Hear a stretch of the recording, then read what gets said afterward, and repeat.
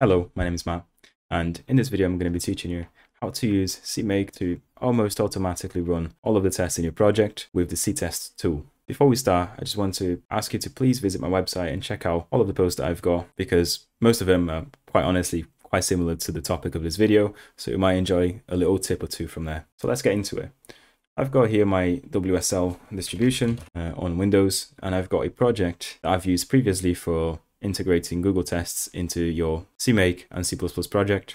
So I'm going to open it up with Visual Studio. Obviously, you don't have to use VS Code. You can use any IDE or even the command line if you wish with Vim or Emacs or something like that. As long as you have CMake, everything should work just fine. So you can see that my VS Code automatically configured everything because that's the settings that I've got. And I'm going to give you a little overview before we start the tutorial, just so you have some context to this video and just so you know what we're actually doing. So this project, as I said, was used for a previous post of mine where I explained how to integrate Google Test into your C++ project with CMake. Obviously, if you're interested on that, I'll try and drop the link on the description if I remember. But if not, check out my website and the post will be there. So going into the project, I've got the main CMake lists here, where I set all of the sort of CMake boilerplate code, CMake minimum required, project name, and some of the variables I like to set, such as the standard and the standard required, and turning off the extensions. Further to that, I'm adding two subdirectories to my CMake project, one source and then tests, and each of these directories will contain some C++ code, as well as either a library or an executable. So let's take a look into the source, for example. In here, you can see that I am simply adding two subdirectories to it. So CMake goes into this, and then straight away it adds, for example, the multiply subdirectory. So if you check out multiply, it has a C++ file where I define a few functions that simply multiplies two numbers. I've got one for integer, floats, and then doubles as well. And then the CMake lists obviously just adds a library with that C++ file called multiply.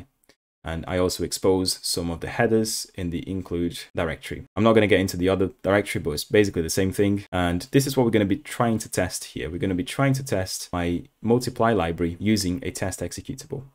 So as you know by now, if you're paying attention, there's another add subdirectory for the test directory. And in this directory, I actually define all of my tests.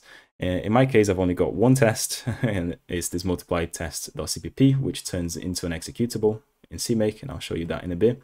But it's essentially a pure Google test executable. So I've got a bunch of Google tests defined, and the main function simply runs all of the Google tests found in this file. Okay. Let's take a look at the CMake. The CMake for this one is a little bit more convoluted. I've got some code here that adds the Google Test library, and it's all of this.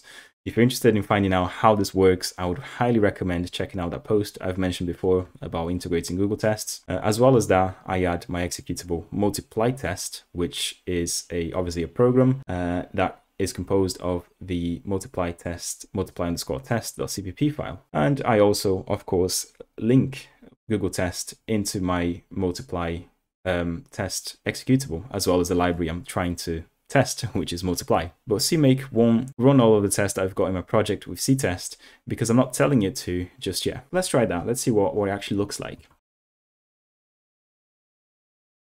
So I've built the project here using my VS Code CMake integration. If you're doing it in a command line, you probably know how to build a project, so build it in a command line. And by default, as you know, CMake will put all of your build files in the builder directory that you've specified. In my case, this is build because of VS Code. It does that automatically for me. So if I go into that, I can see that CMake by default mimics all of my sort of project structure inside the build. So I've got tests here, and that's where my test executable should be.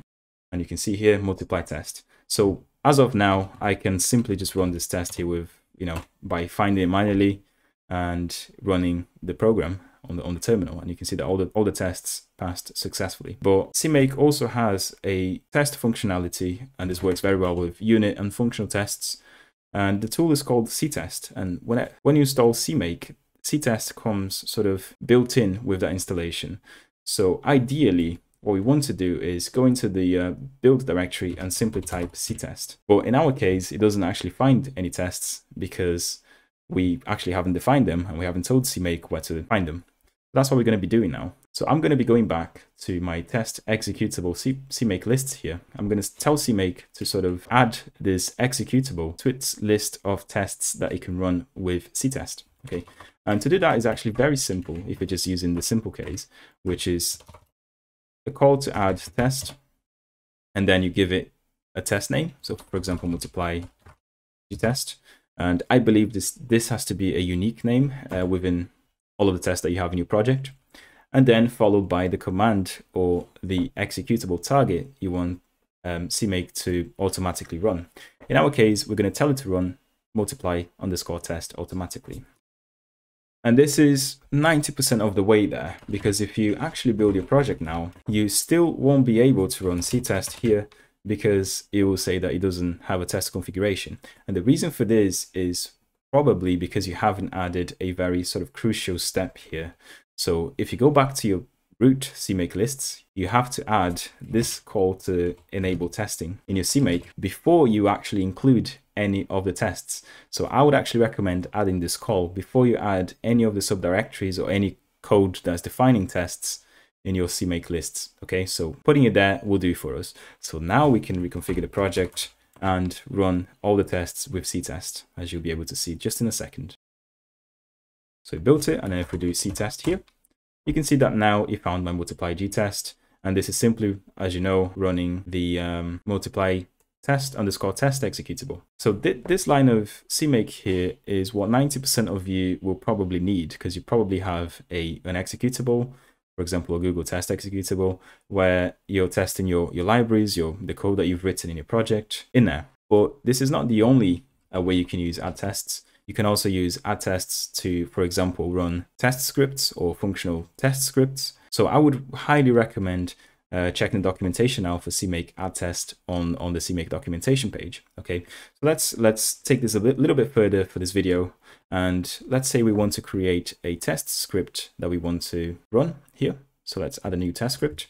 Let's call it script test or something, and I will write a very sort of basic bash script that will either fail or pass depending on some condition.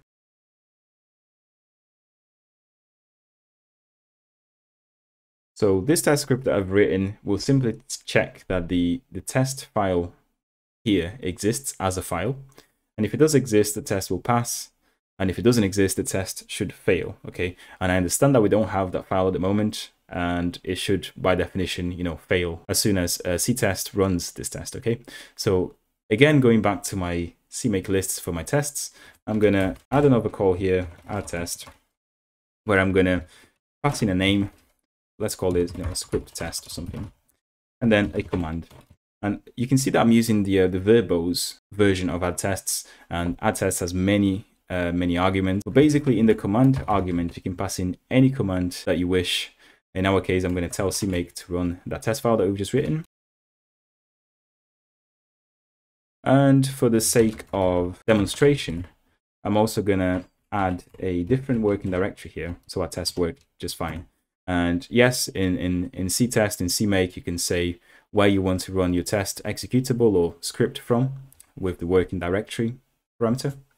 And let's just set that to the current CMake lists, which, if you don't know, is the directory where this current CMake lists file is, which is under tests. So let's just say, our test is going to run from our tests directory. Okay. So if we do this now, and before I forget, our test script actually has to be an executable, I believe, for CMake to run. So let's set that as an executable. And I hope you can see all the commands here.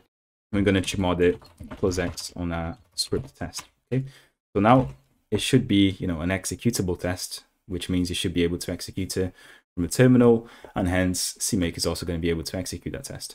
So let's run this. Let's reconfigure a project, rebuild it, and run our tests. So back into terminal, if I go into my build directory now, the root build directory, and simply type in CTest, you can see that the tests have run. I mean, I've got two tests now. One of them is failing. My script test is failing, and it should tell you why the test failed. Yeah, in this case, it's not showing it, but I believe we can just run it on the verbose mode and see exactly what didn't work. So let's see what actually failed. File, parameter not set to line 3.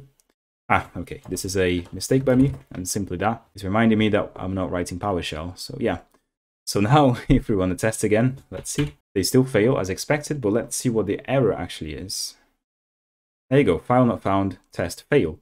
And as I'm running the test in this particular working directory here on the test, for it to make it pass, in our case, this is just an example, I can create a test file, I believe is the same name as here that I'm testing.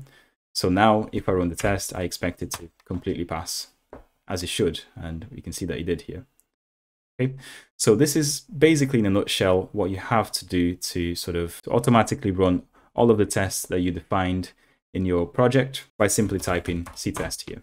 You may not see that how useful this is yet, but trust me, this is very useful, especially when it comes to pipeline testing. If you're pushing your code through a pipeline and you want your pipeline to automatically run all the tests, you're going to be using CTest quite a lot, so it's worth learning it, okay? And I hope you've enjoyed the tutorial. Don't forget to check out the documentation for ad tests on the CMake documentation page. I haven't really touched all of the arguments that you can set to this, but there are a couple of others it may be useful for checking. And that's it. I hope you've enjoyed the tutorial. I hope you've enjoyed this video. So if you did, please subscribe, post any comments, any feedback that you may have or any questions, and I'll try to reply as soon as I can. Thank you very much. Bye-bye.